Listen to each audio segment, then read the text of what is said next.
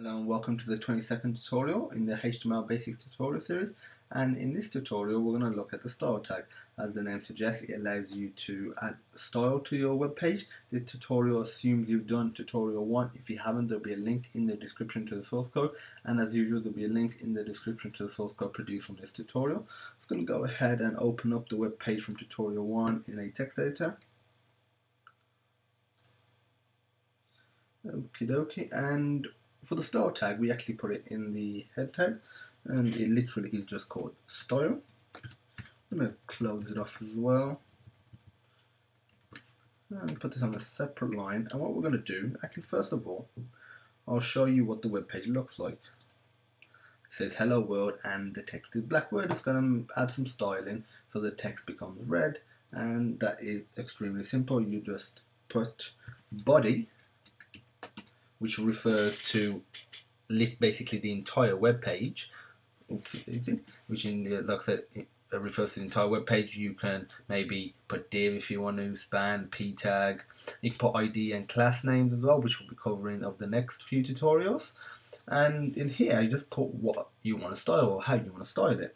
I'm just going to put color, colon red, a semicolon, and that's it. You click save, go back to the web browser, refresh it, and now the text is red. Obviously you can apply a different color. Plus also is a little cool thing, if you type in hexadecimal colors, there's loads of websites. I'm just going to go to the W3 Schools website, and you can get a hexadecimal value which allows you to use colors but on different with different shades, because obviously we've got hash 6 zeros, which is black, but perhaps you want more of a reddish black, which is hash 280000.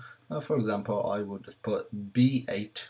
Actually, I will put this one 00FF33 just to showcase this to you.